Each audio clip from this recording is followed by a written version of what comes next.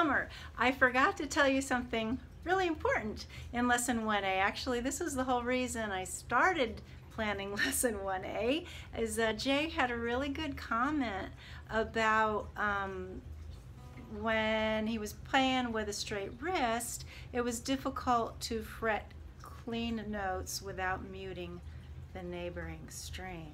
And I want to make sure you know that when we do this exercise with a straight wrist, and when we focus on playing this one note on this one string with our straight wrist, it's okay if your finger is muting a string that's right next door.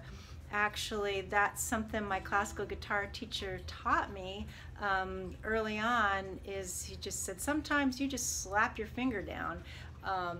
There are many times that you'll be playing notes where you intentionally mute a neighboring string, and there are many times when you don't need the neighboring string to ring, and sometimes you need to, you know, plop it down in such a way that you're going to be touching the neighboring string. So just focus on the one note, and don't worry about if you're muting a neighboring string or not. Just what we're really focusing on is developing a habit of what this feels like to play with a straight wrist. And if you get that one clean note, then that's what we're going for. Let me show you a little something I play when I'm backing up my husband. He's the lead guitarist when we play together. Actually, if you're interested, you could go to, I have to write it for you. It's HAMP. HAMP is short for Hampton, H-A-M-P. I'll write it for you. www.hampandjanet.com. I think this song is one of the videos there. It's a little messy.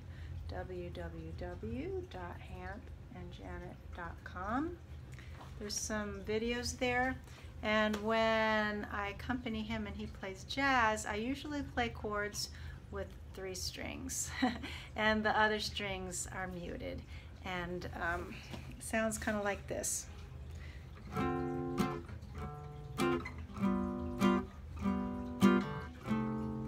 3 strings are ringing, the others are muted.